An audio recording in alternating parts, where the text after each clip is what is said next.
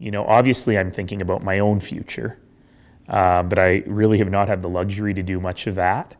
Everyone told me once you bang the gavel on that last meeting, you've got a month of kind of easing into retirement, but you may have noticed we're in a pandemic and we have this provincial government. So I've actually been very busy.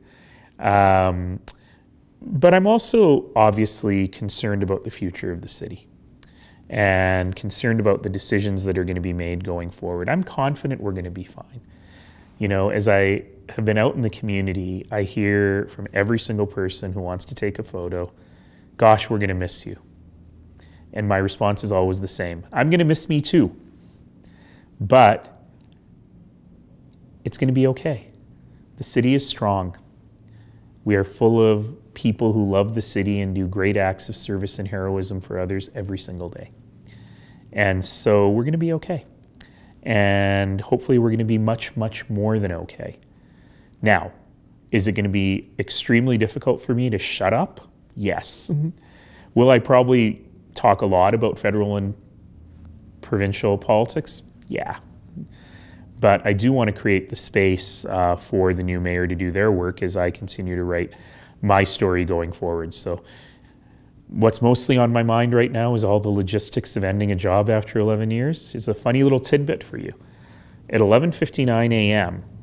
on October the 25th, I will be 49 years old, almost 50, and I will be walking out into the world with no car, no phone, no computer. It's like going out to university, starting all over again. So those logistical things are keeping me up at night too. But ultimately, the bigger issues are what I've got my mind on. So when we think about capital investments, we have made the largest investments in our road network in Calgary's history. New roads, interchanges, movement for goods and services, trucks, and so on. We've also, of course, made the largest investments in transit in our history, even before the Green Line, with the new MAX bus rapid transit network, as well as extensions to the existing LRT, and in active mobility, with cycle tracks, pathways, and pedestrian connections really built throughout the city. So lots of investments in transportation, lots of investments in community infrastructure. Early on in my term, we were able to create, using some tax room, Calgary's first ever permanent community infrastructure fund. And that allowed us to build the new central library, to renovate every branch library, to build 4 new recreation centers, as well as outdoor athletic parks and other recreation facilities. So there's a lot of things that people use and enjoy every day that we were able to build.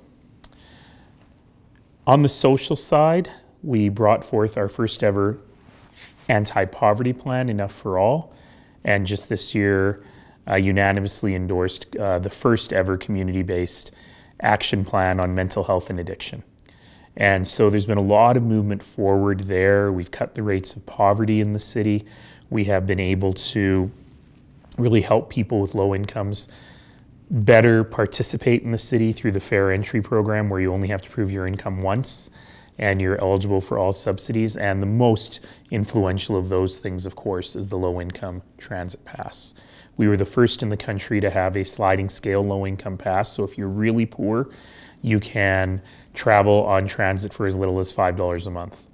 And that has made an enormous difference in people's quality of lives. In fact, 1 in 10 Calgarians qualifies for the greatest subsidy of the low-income transit pass. So 10% of Calgarians are living in really abject poverty, and we never really talk about them. And being able to improve their lives, I think, has been really important. On the planning side, we were able to end what I call the sprawl subsidy for new development and really change how the city is growing, how we are intensifying existing neighborhoods and not just sprawling out in car-dependent suburbs forever, while still offering people plenty of choice in housing and lots of great opportunities. And then on economic development, the economy has completely changed. When I graduated from university almost 30 years ago, oil and gas was 50% of Calgary's economy. Prior to 2015, it had gone down to 30%. And the economy continues to diversify and continues to grow. And this year during COVID, we have had an incredible boom in the tech economy, really cementing Calgary's place as one of the best places for startups in North America in the world, in fact. And all of that culminates in quality of life. I never stopped talking about how we were named just before COVID the best city in the Western Hemisphere in which to live. And all of that other work culminates in people just feeling better about living here. So I feel really good about the way that we have moved over the last 11 years at a time when the population of the city grew by nearly 50%.